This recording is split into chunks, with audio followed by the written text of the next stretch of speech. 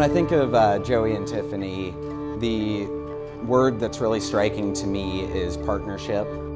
Whether it's something simple like Joey kind of adopting the country music fan lifestyle and so that he could go to country music concerts with Tiffany, which, mind you, Joey wouldn't have been caught dead listening to country music for the majority of his life.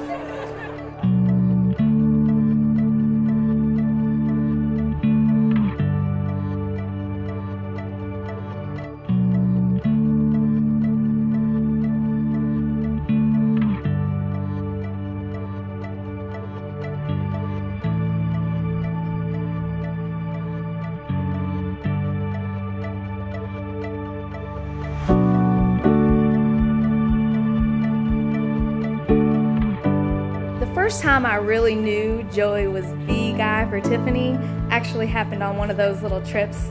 Me and Tiffany sat down for some coffee at Starbucks, and about an hour and a half into our conversation, I asked her what Joey was up to, and she said, well, he's sitting down the street waiting for us to get done.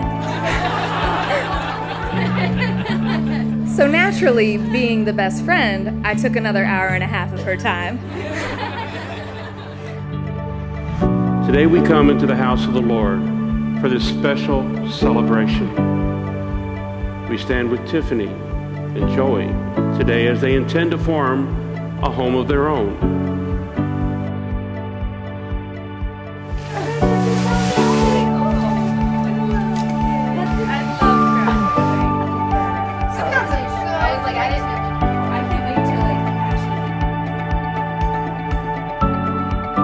What I know about Tiffany is that she's one of the kindest, most generous and selfless people that I've ever known. And I'm just so happy that she met someone as kind and generous and willing to give back to her what she gives to everyone else.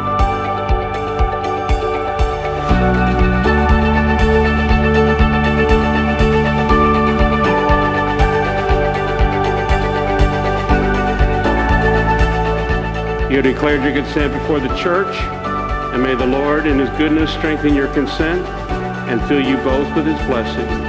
What God has joined today, men must not divide. And now I give to you Mr. and Mrs. Joey and Tiffany Elias.